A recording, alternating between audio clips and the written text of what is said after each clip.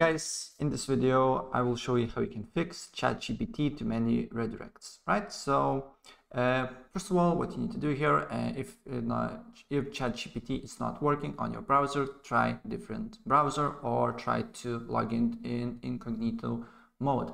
And if it's still not working, then another thing that you can do here, you can delete your ChatGPT cookies. So what you need to do here, you just need to press these three little dots here, go to settings, go to privacy and security, go to cookies and other site data, and then go to see all data and permissions. And here you need to just look for OpenAI and delete all the cookies here.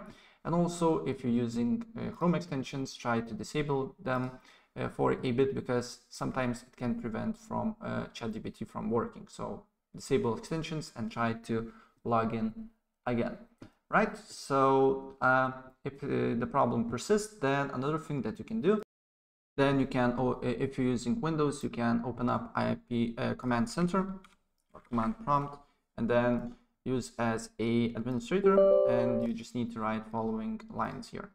So first one, IP config /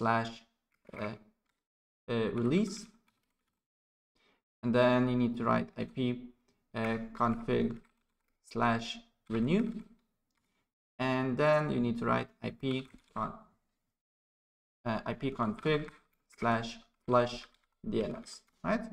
And after that, try ChatGPT, and if the problem persists, then you need to change your DNS server address. So on the bottom right corner, you should see your network icon here. Go to Open Network and Internet Settings, go to Change Adapter Options, and then here go to and press on Internet Protocol version 4, and then press Use the following DNS server addresses, and on Preferred DNS server write 8.8.8.8, and on Alternate DNS server write 8.8.4.4, and press OK.